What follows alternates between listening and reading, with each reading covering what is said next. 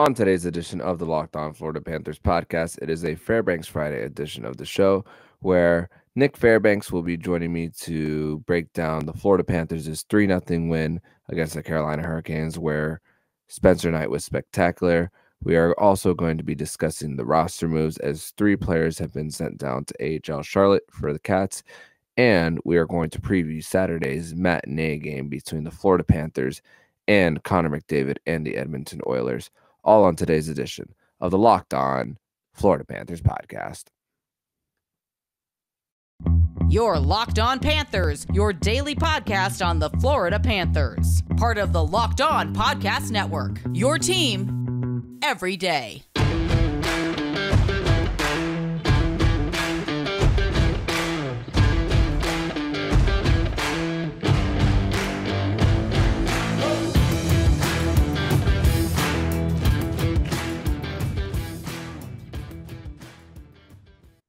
And welcome into this Friday, November 11th edition of the Locked On Florida Panthers podcast, part of the Locked On Podcast Network. We're to your team every day. Thank you for making the Locked On Florida Panthers podcast your first listen of the day. I'm Armando Velez, and you can follow me on Twitter at MondoMan12. Follow the show account on Twitter at LO_FLA Panthers. And don't forget to follow the new show on the Locked On Podcast Network, Locked On NHL Prospects, along with the other shows on the Locked On Podcast Network, Locked On NHL, and Locked On Fantasy Hockey with Flip Livingstone and Steele Roden. So, Cats fans, what a game that was on Wednesday night for the Florida Panthers. You could have looked at all the circumstances for the Panthers on Wednesday against the Carolina Hurricanes. Second game of a suspension for Matthew Tkachuk. Patrick Hornquist still missing and likely not playing on Saturday against the Edmonton Oilers. And, of course, Aaron Ekblad missing, and we'll get to Aaron Ekblad later in the show. And, of course, him missing in this one against a Stanley Cup and an Eastern Conference contender in the Carolina Hurricanes. But, man, what a game. And this will be a perfect time to bring in my guest on the show. It is a Fairbanks Friday edition of the Locked On Florida Panthers podcast, Nick Fairbanks. Nick, welcome to the show, and what a game that was on Wednesday night for the Cats. Thank you for having me back, Armando, and can honestly say that's the first 60-minute game I've seen in a very long time from start to finish.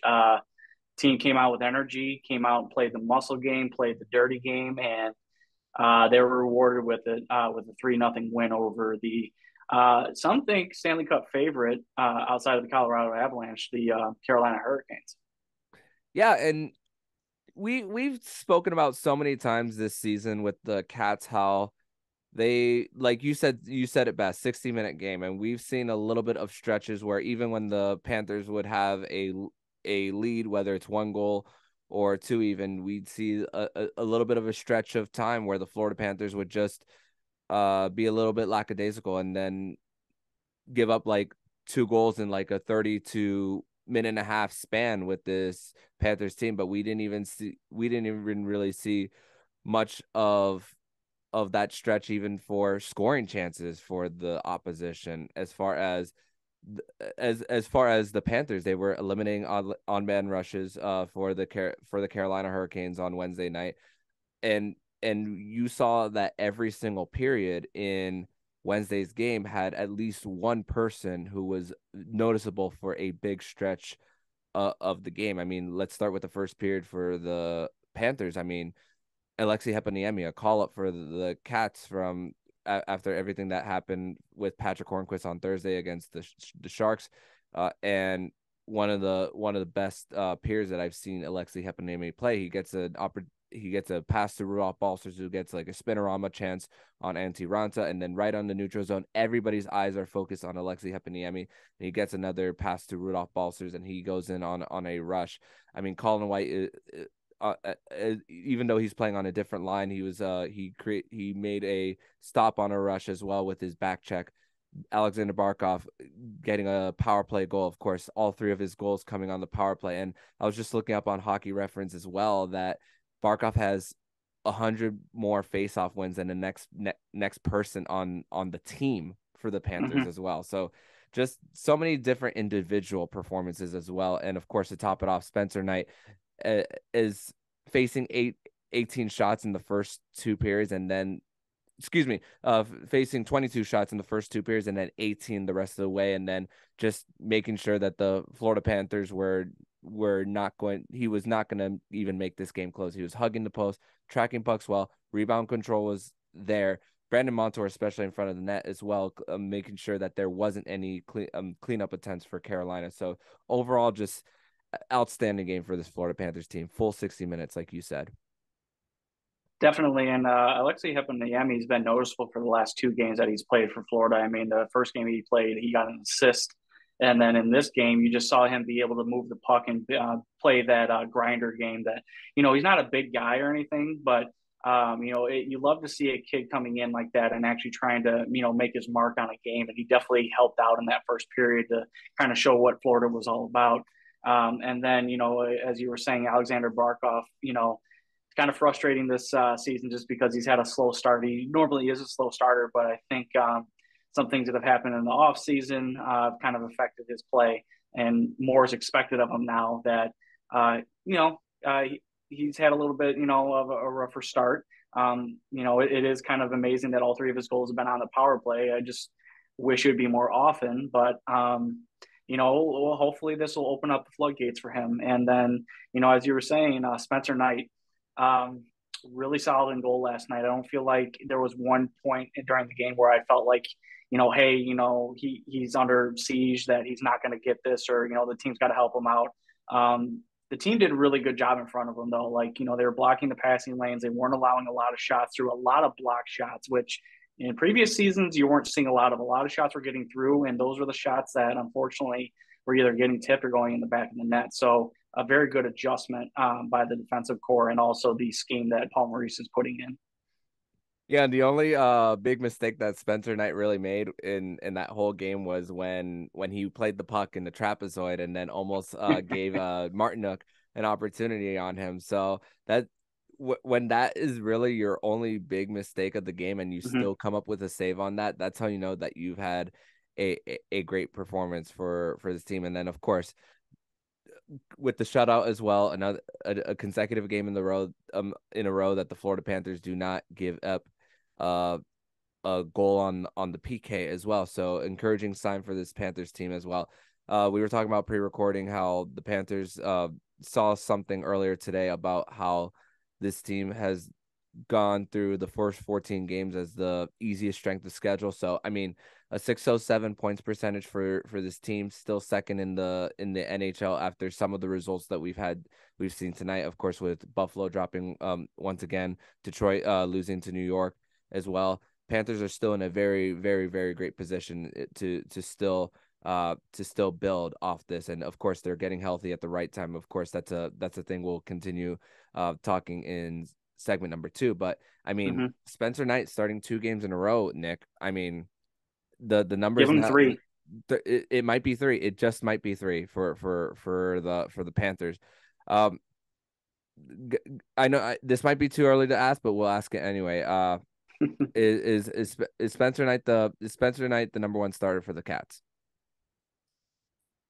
So I'll preface this in saying that we talked about this during the offseason, that, if Bob starts off slower, if he's not playing up to the par that he played last season, that it's a good chance that Spencer Knight could take over. And, outside of the first week, Bob has been mediocre. There's been some goals, again, that he's letting in that shouldn't be going in, things that, remind us of maybe 2 or 3 years ago when he first signed the contract. But Spencer's coming in. He's been solid every single game. And he's making the stops that need to happen. He's not allowing the team or the opposing teams to get a lot of momentum going. If anything, he's shutting them down and getting faceoffs. And Bob's not. Bob's getting he's making some great saves. He's making some timely saves, but the problem is that he's letting one too many of those chances go through. And it's one thing that I think about sometimes, where does Florida want to play defense in front of their star goalie? Or do they expect him to bail them out every time? That's one question I have. And then you have Spencer, where it feels like that they're trying to protect the house and they're trying to take care of him, and he looks fantastic. Mm-hmm. So you really have to kind of wonder, like what is it? Is it a mentality thing with the team, trusting Bob and saying, hey, he's the guy, he's $10 million Bob, but with Spencer, he's still young and he's still got to get his stripes. I don't know what it is, but to kind of answer your question, fully, I think if he starts on Saturday and he wins, yes, he's going to be the starter. I think Bob will ride the bench, and Florida needs to really start honing in on what they're going to have with him this season because he signed that contract extension. Okay, they need to know what they have in him, and then secondly, they need to know what they're going to put him in going forward. Is he going to be able to take it, and is he going to carry them to the promised land? They need to know if he can take that workload and also take that pressure.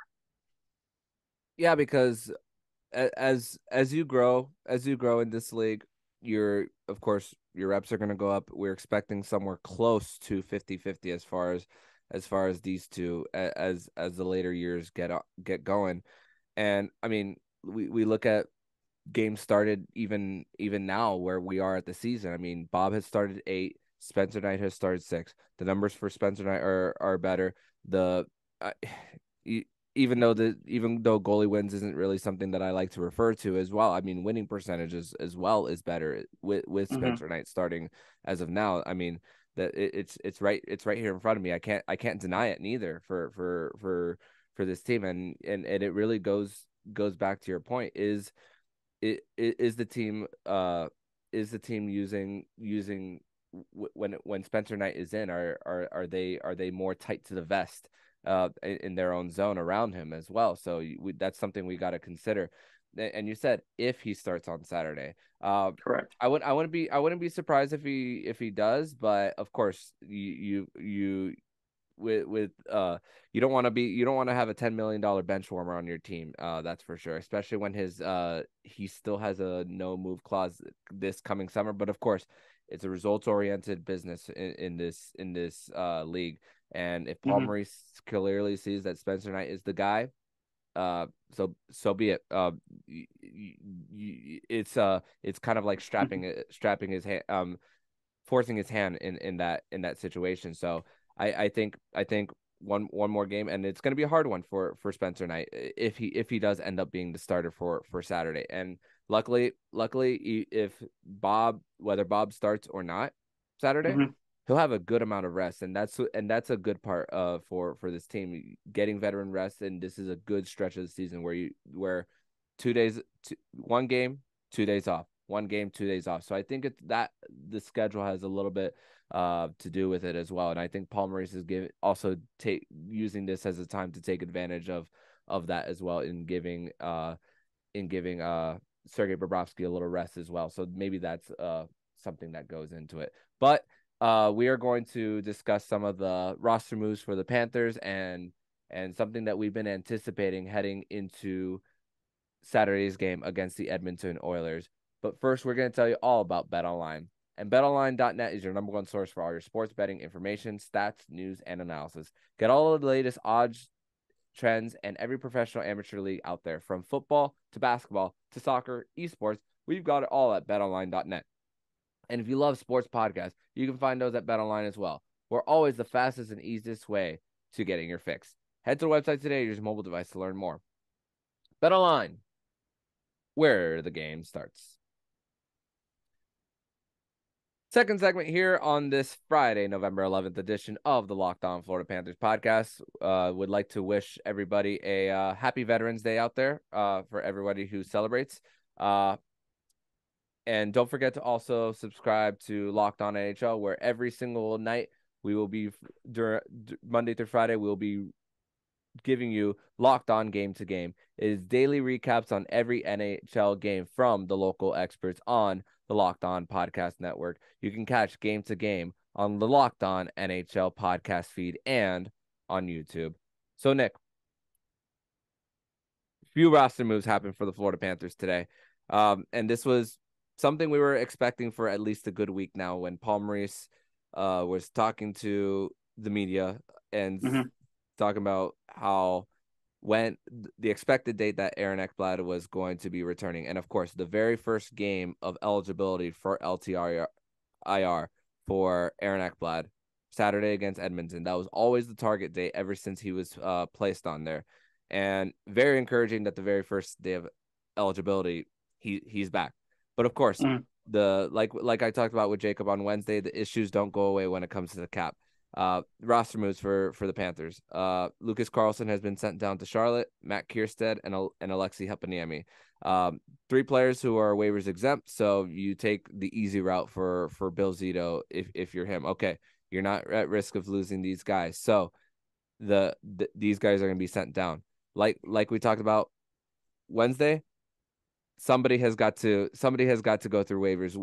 You got to put at least one player through waivers because there's still about 400,000 for the Panthers that they are above the 85.5. So there's 3. I already basically said who was going to be the guy who was going to be placed on waivers, but I'm going to ask you, Nick Fairbanks, who do you think is going to be the guy who will be placed on waivers to bring Aaron Ekblad back? Can it be Mark Stahl, please? They have 5 defensemen on the roster, so I don't think it's going to be Mark Stahl. No, it will not. I mean, one can dream right now. He had a solid game last night. I mean, he only, had 1 or 2 turnovers. But other than that, you really got to start thinking, who's been in and out of the lineup and everything. And, I just wonder if, somebody like Colin White possibly. I know he was on the first line with Barkov and everything, and now Matthew Tkachuk's coming back in the lineup. So where does that leave him? And just newly signed Eric Stahl. I know that's Maurice's guy and everything, but like that. But at the same time, what's he doing for the team besides winning faceoffs right now? Is he generating offense? Is he creating defense, or is he getting hemmed down in the defensive zone every time he's on the ice? So those are things you got to kind of think about and clean up. So yeah, those would probably be my 2. Yeah, and I think about Colin White. I think based on his start with playing with Anton Lundell and Eetu Luostarinen, I think that his start to the season has just been so incredible that I don't think Colin White is the guy who's going to be on waivers. But of course, spoke about Nick Cousins and of course Eric Stahl for the Panthers. And I actually compared the 2 statistically for both to see what would be a better case for who. All right, so worst Corsi for percentage. Eric Stahl has the worst Corsi for percentage. Yep. Goals for per 60 minutes. Eric Stahl's worse. Goals against per 60 minutes. Stahl is worse. Plus minus, they're about the same at -3. Face-off percentage. Who's worse?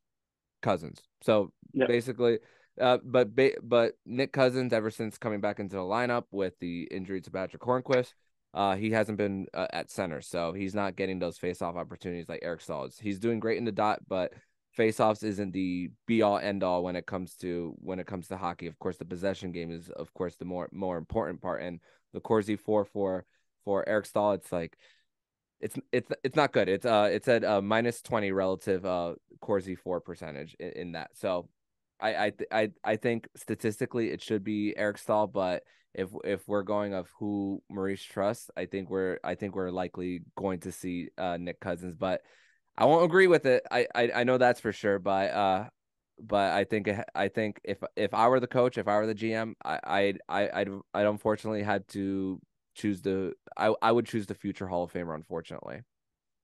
Yeah, and they kept him around for a reason. I had a feeling that they kind of knew that there was going to be an injury or something was going to happen, so they kept him around. Maurice trusts him and everything, but at the same time, you're the head coach. You got to make the decision for what's best for the team. And I know Eric's been to the Stanley Cup and he's won a cup and everything, but his best days are past him. And if Nick Cousins gives you a better chance to win and gives you a better overall game to help out the team, then you got to make that decision. If Eric's just winning faceoffs, like, what we were just talking about, that's great. But at the same time, he's just not getting it done on both sides of the ice. He's not scoring. He's getting hemmed down in the defensive zone, and he's, unfortunately giving up a lot of scoring chances right now. And I just think that's something that the Panthers need to limit, especially if they're trying to really hone in on their defensive mindset that, Paul Maurice has installed. Yeah, and you got to think about it from Wednesday night, even that the Nick Cousins line, they were super aggressive on the forecheck and playing tic tac toe in their own zone. Yep. That the Carolina Hurricanes lost Nick Cousins and just got through the defense and was there for a rebound opportunity to like clean it up. So definitely Nick Cousins is very well aware that his roster spot is up with Aaron Ekblad coming back. And of course, as soon as that Eric Staal signing, I think he was kind of put on notice.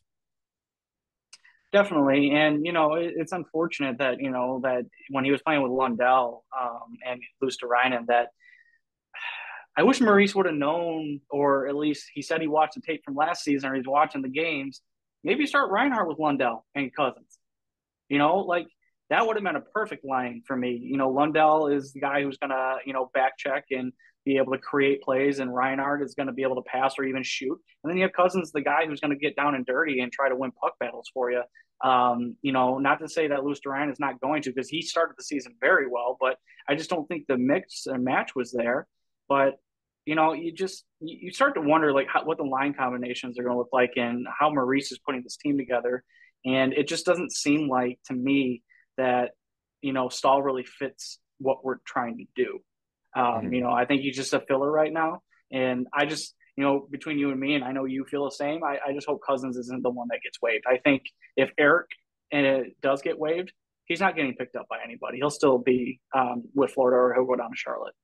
And he could be with his other brother in Charlotte, Jared Stahl. So hey, Yeah. hey, I mean he played 6 AHL games last year for the Iowa Wild, right? But of course the purpose of that was to eventually go to Beijing for the Olympics. So I mean, Etta Lucerana has had an opportunity being in the top 6, of course, with suspension to Matthew Tkachuk, Colin White moving up. So of course, Tkachuk is going to be back on that Barkov line, but who knows? He could be very well back on that Bennett line, which is, I hope, the long term, the long term for the Panthers, that he's going to continue going back to that Bennett line. And of course, Mm-hmm. hey, who knows if Luosterainen has is a mainstay, with Balcers now being going back to the fourth, and maybe Nick Cousins being on that wing, hopefully for the Panthers.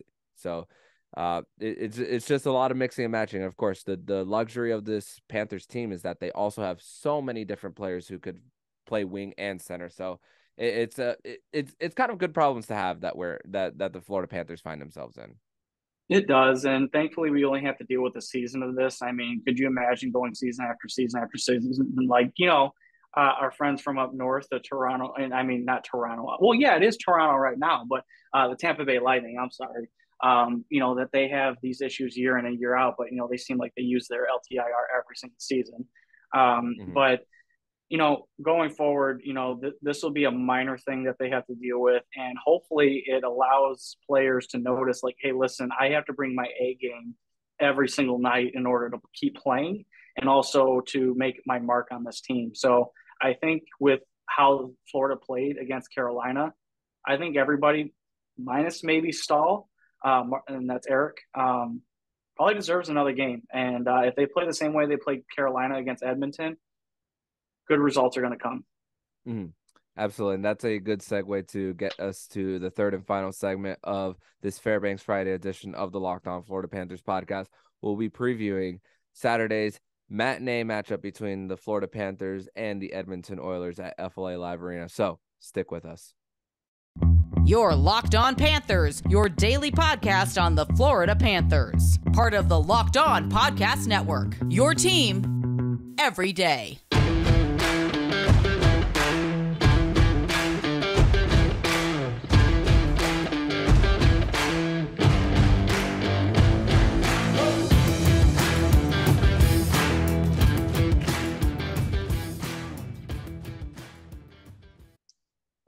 Third and final segment here on this Fairbanks Friday edition of the Locked On Florida Panthers podcast. Nick Fairbanks is back on the Friday edition of the show. So, Nick, I was pulling up, of course, the Edmonton Oilers and how they were doing this season. Of course, they're expected to to at least win the division in the Pacific. I mean, Vegas might have a little bit of something to say, but I saw a second in power play percentage, and of course, we're not surprised that the two leading point getters for the Edmonton Oilers are Leon Draisaitl, Connor McDavid, and their leading and the third best person as far as points on the Edmonton Oilers is 10 off of those two.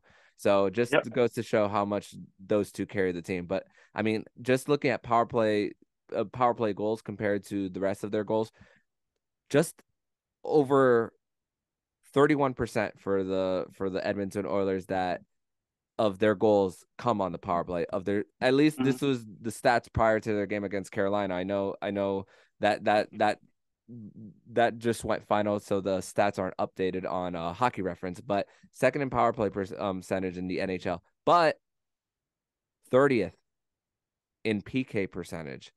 They are 8th in goals against, but they are 5th most in shots against. So what does that tell you? Defense is giving up a lot of odd man rushes, but if you watch any Edmonton Oilers game this season and you see how fast paced they are, chances are we're gonna see a lot of similarities to last year's game, and of course maybe a little bit of last year's Florida Panthers with the fast paced run and gun style type of game that we could see in this one, especially with how fast paced the Oilers can be when they're in control. Definitely. And, I think some Florida Panthers fans are, I don't want to say most of them, but a lot of Twitter Florida Panthers fans are not happy with the product on the ice right now. They say it's boring, that the team is not exciting, and they're not as good. They'd rather have the 6, 7, or, the Mambo 5 goals, every single night. And that's great. It's exciting. It gets everybody in a fervor. It got the team noticed and everything. It's not going to win you a title. It's not going to win you the Stanley Cup. So, understandably, they started slow. We predicted that.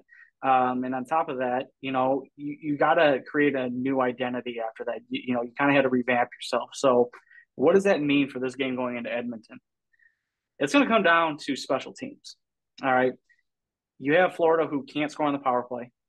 Let's be honest. Okay. Yeah, they've been a little bit better as of late. Little bit. I mean, little is by a stretch. And then you have Edmonton coming in, at 31%. So is Florida going to play a disciplined game like they did against Carolina, or are they going to take a lot of stupid penalties and allow Connor McDavid and Leon Draisaitl do what they do best? That will be, to me, showing exactly where they're at in their maturity, or at least where they're at in the development of this scheme. Or if they decide to take a night off and be like, listen, let's play this run and gun game. Let's have some fun and let's get the fans into it. Yeah, and talk about how we saw this team just eliminate zone entries against the Carolina Hurricanes. I know the Carolina Hurricanes aren't the best offensive team in the NHL. They're fast. But they're fast. So in their game against the Carolina Hurricanes, Edmonton, which was just last night, the Oilers were held to only 22 shots on goal.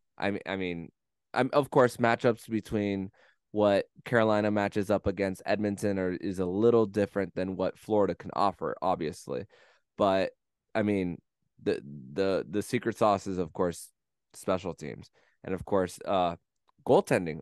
Let's talk about a little bit of goaltending for the Edmonton Oilers. Jack Campbell was signed to that long-term contract, a 5-year contract, about a little north of $5 million, something that Toronto wasn't going to offer him. And of course, we had a lot to say about Mike Smith last year. 40-year-old Mike Smith, of course, LTIR, probably never going to play hockey again. Get a younger guy, probably someone who was maybe in the Vezina conversation very early on last season, but still, what's the common denominator still with the Edmonton Oilers is that their defense gives up too many chances up front, and their goalies just can't clean it up. So it seems like that it's a continued recycling issue for this Edmonton Oilers team. It definitely is, and it's just they want to play the run and gun, they want to play fast, and they want to score on the rush. And Florida knows all about that. That's how they score most of their goals, or that's how they scored most of their goals last season, is definitely on the rush. And if Florida wants to win this game and they want to win it decisively, then they're going to have to play a really good structured defensive game. They're going to have to clog the neutral zone. And then secondly, they're going to have to contest every single puck that is entered into the offensive zone, into Edmonton's offensive zone. So, and really start pressuring those defensemen from the Oilers. They're not that good, to be honest. I mean, when you pay Darnell Nurse $9 million, that shows that you really you didn't have anybody else to bring in. Like, you needed to overpay this guy. And, Duncan Keith didn't want to stick around, so he decided to retire. I think you still have Tyson Barrie that's still there. He's kind of an offensive defenseman, and he never plays defense really. And that goes back to his Toronto days. So I don't know. It just seems like Toronto gets Edmonton gets these names and they don't change their culture. Like, they don't change the way that they play, and yet they still feel like they're going to be a cup contender. Now, I'll give it to them. They made the conference finals last year, did they not? Mm-hmm. But what let them down? Goaltending. Correct. So the fact is that they thought that they could pay Jack Campbell what they did, and they're still getting the same results. Maybe it's not 100% on the goaltending. Maybe it's something else. So until they figure that out, McDavid's still going to get his hardware, but he's not going to be raising the cup anytime soon. Yeah, and you feel bad for someone like that, because if there's anyone who I want to see win, I of course, there's a lot of fan bases out there who, of course, don't want to see McDavid win. Of course, it's funny. People might ask Canadians who live there if they are actually rooting for other Canadian teams to win a cup that's not their team, and a lot of them will tell them, "Hell no, no." They want their teams to be the one that breaks that drought since 1993. So, but me as a Panthers fan, as far as people who I think just deserves to win so much, but just doesn't get any help, and of course, he's the highest paid player, well, until Nathan McKinnon's contract kicks in next year, and deserves every single one of those dollars. But man, of course, it takes up a lot of the cap hit, of course, with him and Draisaitl, and just still really hard for them to, of course, build a winner. But hey, hopefully with the cap going up, the Edmonton Oilers can still find a way to just build around those two, because those guys are locked up at least for the next few years. I mean, I know Draisaitl's going to be up for a contract very soon, and he's going to get his payday. I don't know if his contract goes over what Austin Matthews' new contract will be, but hey,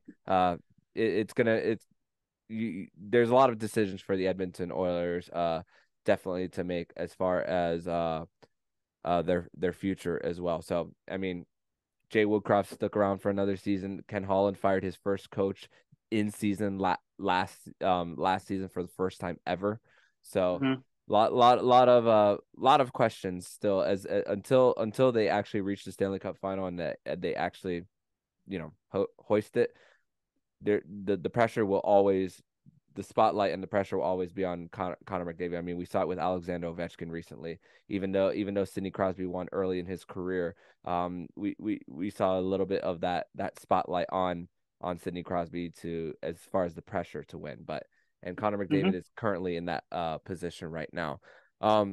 Nick, any parting words before we wrap up this Fairbanks Friday edition of the Locked On Florida Cast? Two things. Number one, like I said last time, relax. It's going to be a process. It's okay that they're getting these things out of their system right now. They're figuring things out. It's okay. This boring hockey right now, it needs to happen. They need to know how to play. So everybody, please relax. Okay. Secondly, I will say that the new retro jerseys, I know we kind of talked about them preseason because they kind of like released them a little bit. November 15th, get to FLA Live Arena. You will be able to get one in the pro shop and get it customized if you want it. They are sold out online. So if you want to get yours and be part of everything that's going on, get to FLA Live Arena on November 15th against the Capitals and get your jersey quickly. But Other than that, you guys can find me on Twitter at Prudentious0, and look forward to talking next week. Yeah, and speaking of that, it'll be starting at 2 p.m. For the reverse retros, as far as those going on sale, 2 to 5 p.m. at FLA Live Arena. The reason why we're bringing this up is because we had a conversation on our chat today, because I tried looking up a jersey, and to no avail as far as that. So big announcement based on reverse retro jerseys on in-person purchases for that. One more thing. Okay. Does Aaron Ekblad play on Power Play 1 on Saturday? I'm gonna say Yes. no. I'm gonna say no. You say yes? I say yes, because he's always the spark, and he's always the one that is able to get a power play goal. I think he's the catalyst. Now, I think I know where you're going to go with this, so I'll let you have the floor with it. I think Florida needs that jump in the power play sector, and if they're going to beat Edmonton, they're going to need that. I'm gonna say no, because I think they're gonna give him a game to like get acclimated again, and then we'll see him back. But because they did the same thing with Brandon Montour when he missed a game or two. But this for Aaron Ekblad, he's missing weeks. So I'm gonna say that he, at least the first game back, he will not be on Power Play one. But I'd be more than happy to be wrong and see him on the left side taking one-timers again. That's for sure. But Nick, thank you once again for joining me on the show. Hopefully the Panthers will pull out a win, and that we could see not only a healthier team as a lot of marquee players come to town, including a former Panther next Saturday. But we'll talk more about that next week. We'll still have one more episode to record right before that special matchup for the Florida Panthers. But thank you once again, and I'll see you next week. See you next week, Armando. And if you like what you're hearing, please subscribe to the podcast to be notified every single time the Locked On Florida Panthers podcast jumps into your podcast feed. Make sure to subscribe to all the shows on the Locked On NHL network, including Locked On NHL, Locked On Fantasy Hockey with Flip Livingstone and Steel Roden, and the newest show on the Locked On NHL network, Locked On NHL Prospects. Thank you for making the Locked On Florida Panthers podcast your first listen of the day. And for your second listen of the day, make sure to listen to today's episode of Locked On Sports Today.